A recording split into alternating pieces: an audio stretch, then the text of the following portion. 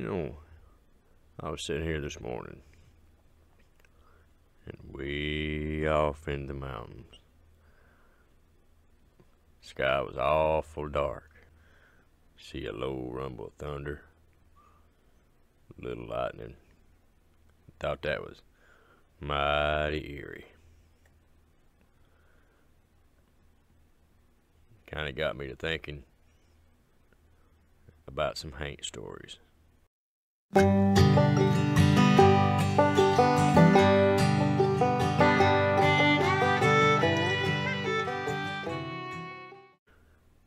know, I remember hearing once there was a lady that my mom used to know that said that back when she was a little girl. Now back in, most folks had to walk everywhere they went back in the hills. They'd go to prayer meetings, and church, gatherings, things like that, and then they'd walk home. Or they'd ride a horse, but for the most part, most people just walked. Well, she said one day they had went to a prayer meeting. Well, said when they left, said the moon was shining real good. So they're trying to hurry up and get home anyhow. Well, said they was walking down this old dirt road, and they had to pass by this little church, a little graveyard. Well, she said when they got by there, she said it was her and her little brother and one of their friends. Well, said when they got by there, said they heard something, and they stopped. Said their little brother looked up there toward the cemetery and screamed.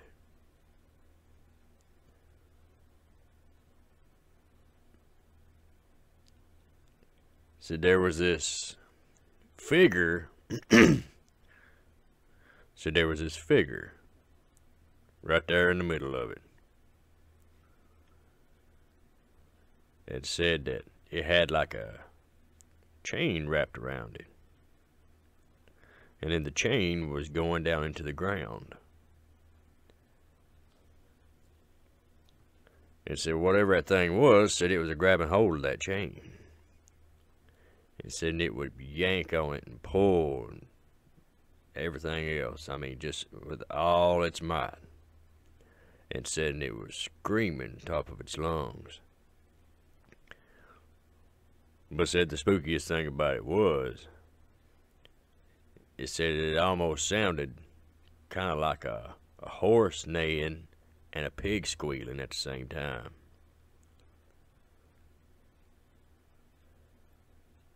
And says she was so scared, says she froze right there in her tracks.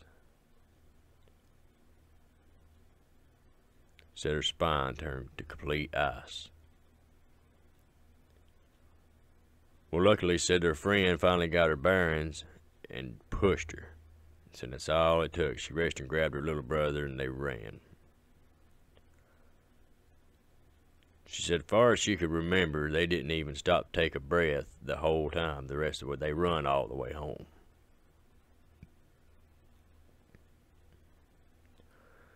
Said from then on, neither her little brother, as far as she knowed, her friend, never would walk by there at night anymore.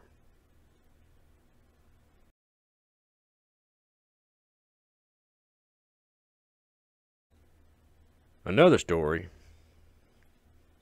come from one of my aunts. Said that when her and my uncle first got married, said they moved into a little house.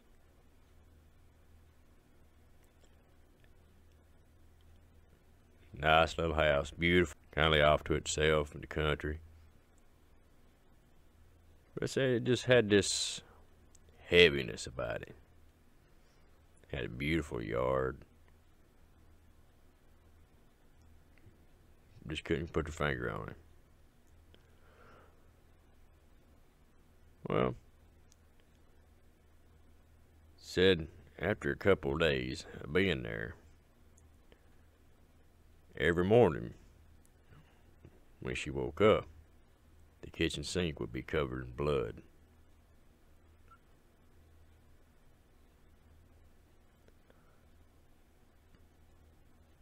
Well, said she just tried to lay it off, as it maybe it was just rust coming up through the pipes.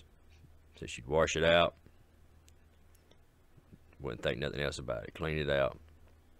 Next morning, same thing.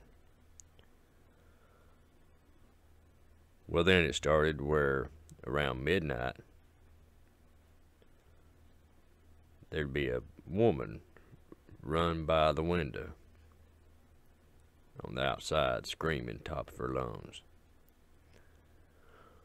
Well, this kept on, so they talked to the landlord. Well, the landlord claimed he didn't know nothing about it, so they talked to one of the neighbors.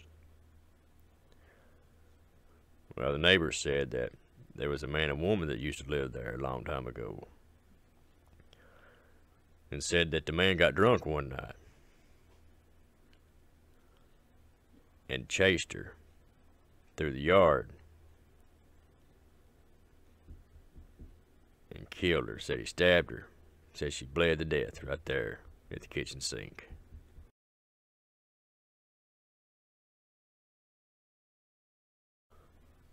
Another story that comes to mind is something I've always heard my aunt, my great aunt, and a few of my distant cousins talk about. I said they used to live in a little house. They weren't too awful far from a creek. It said back then everybody had to haul their water if you didn't get it from a well.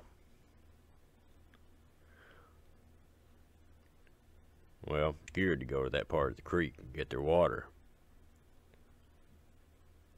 Said because when you went down there, you'd see a man walking around with no head. Well, my cousin said he was out riding his bicycle one day. Said he rode down the trail, got close to the creek. Said as soon as he started getting close to the creek, he'd turn around, ride back. And said he done that for a while. Well, said one time he was scared. Said one time he was riding down through there, and it was getting kind of late. Well, he went there and he stopped and he turned around. He was catching his breath. Said he felt something on his shoulder. He looked over and it was blood. Said he looked on up, and there standing right directly behind him was that man with no head. Said he screamed bloody murder and took off paddling as fast as his little legs could go. But said he needed to go faster because it was chasing him. Said it was running after him and grabbing at him.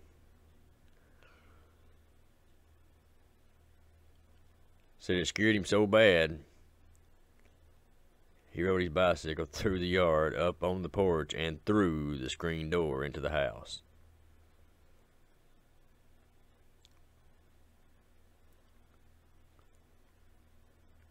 Said he never went back down that area again.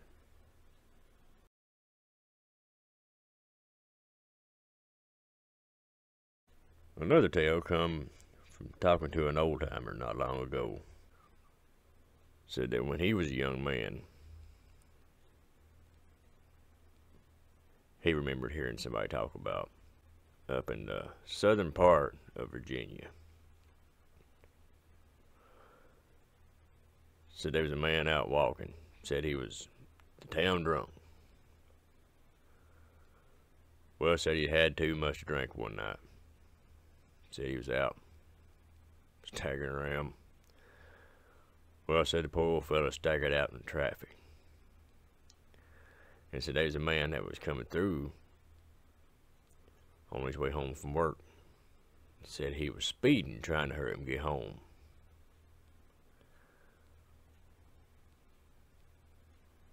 Well, the guy staggered out in front of him. He didn't have time to hit his brakes. Well, as time went on,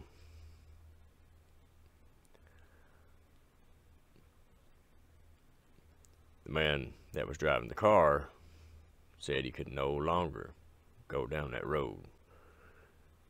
Because he said every time that he'd go down that road, right when he got close to that area, said that man would run out of the wood line, all bloody and twisted up, and try to reach for his door handles and try to get in on him. I don't know why, but that always sent chills up my spine.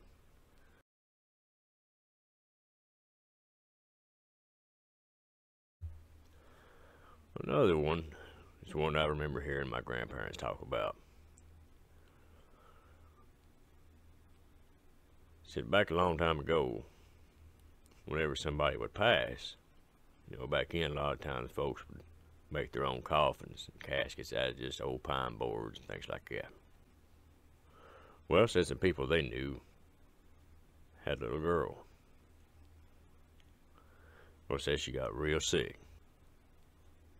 Well, said they were sitting there one evening late. Said they all sitting outside. Well, said around the corner, said there was a little white coffin come floating around the corner. Like it was being carried, only you couldn't see nobody.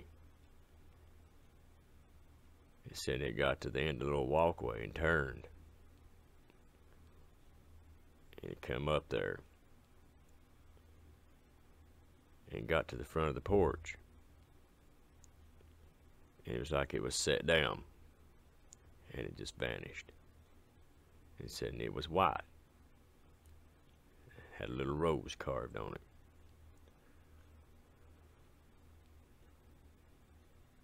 A couple days later, sadly, the little girl took a fever and passed away.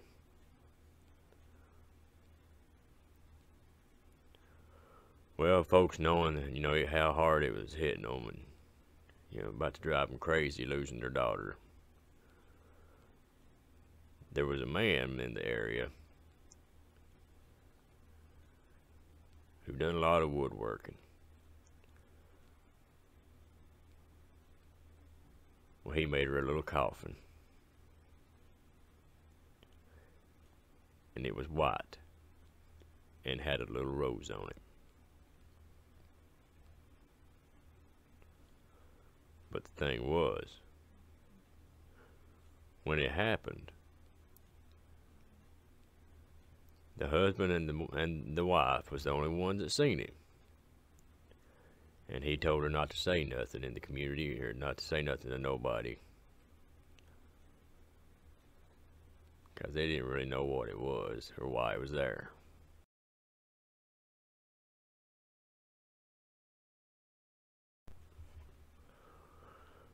Well, I think I'm going to end this one with something a little different.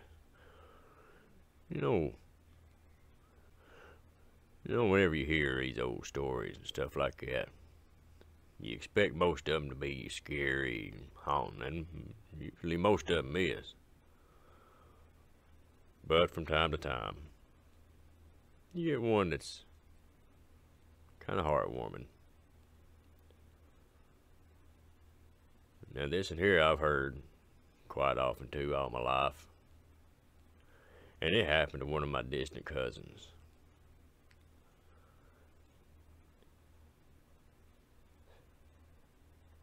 Said that they moved into a house a long time ago.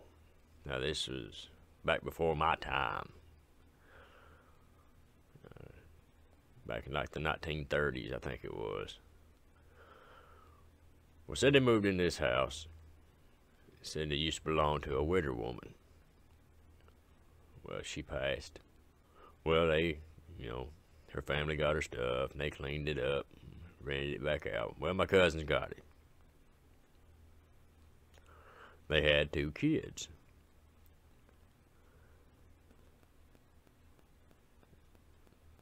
And they said that old woman that lived there So everybody in the community loved her.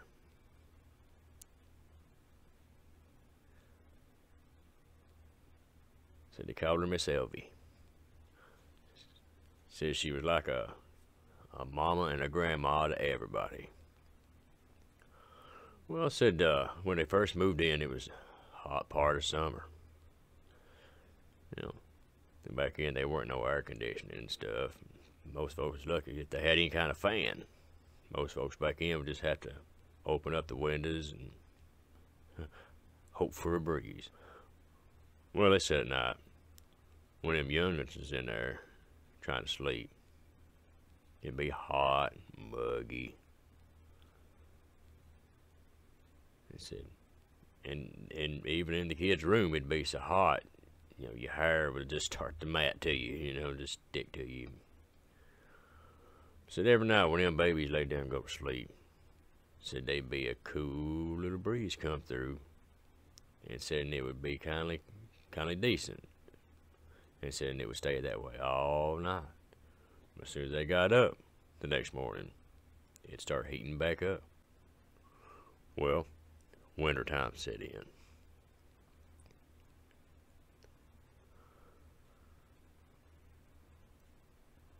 Same way. Back in, you just had to cover up with as many blankets as you could, put on some extra clothes or something like that to stay warm in a lot of places in the house. Because most people back in either had a wood stove or just an old fireplace. Well, same way. So whenever them youngsters get ready to go to bed, so you could walk in that room and it'd be just toasty warm. And say they'd lay there and curl up and go right to sleep. Next morning, as soon as they got up, it'd start cooling off. And said they couldn't count the times that, you know, the grown-ups would wake up to somebody covering them up. Well, one night, Charlie woke up. Said he felt somebody covered him up. He just assumed it was his wife. Bitter cold snow on the ground, so he just assumed it was her. Well, he heard somebody walking. Said he was going to raise up and ask her where she was going. Said he raised up, opened his eyes a little bit. Said there was Miss Elvie walking out the door. Said she just turned, smiled at him, and he said it didn't scare him. Said on the contrary, said it's right the opposite. Said he just had a warm feeling come over him, so said he just smiled back at her and laid back down and went back to sleep. And I reckon that happened the rest of the time they's there. Well, folks, I guess I'll get off here and quit bidding you here. Just thought I'd share a few of them with you. Thought you might enjoy them. I want appreciations for keep coming back, listening to these old tales. Really glad you guys are enjoying them. If you did like this, leave me a comment. Hit that like button. Share me out with all your friends and family, or just tell them about me. It really helped me out a whole lot. I love each and every one of you from the bottom of my heart. God bless. We'll catch you on the next one.